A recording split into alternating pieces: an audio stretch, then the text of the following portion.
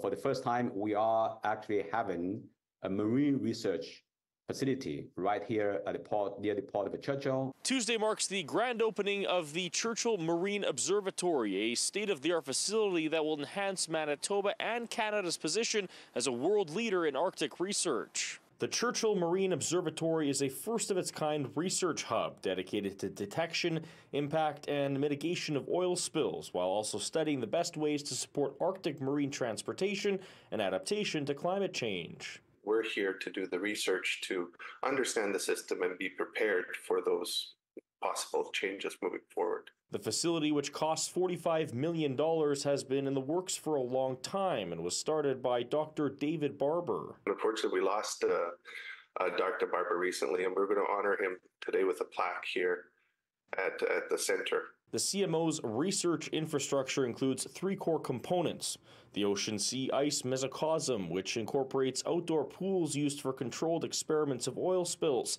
The environmental observing system is a series of taut line moorings located along the main shipping channel across Hudson Bay, providing a monitoring system for studies in the Arctic's environment.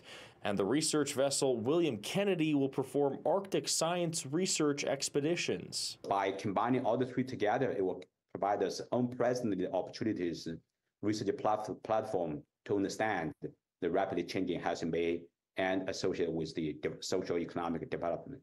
By 2100, the projection is there will be no ice at all year-round in Hudson Bay, which Wang says is a major change for the high Arctic.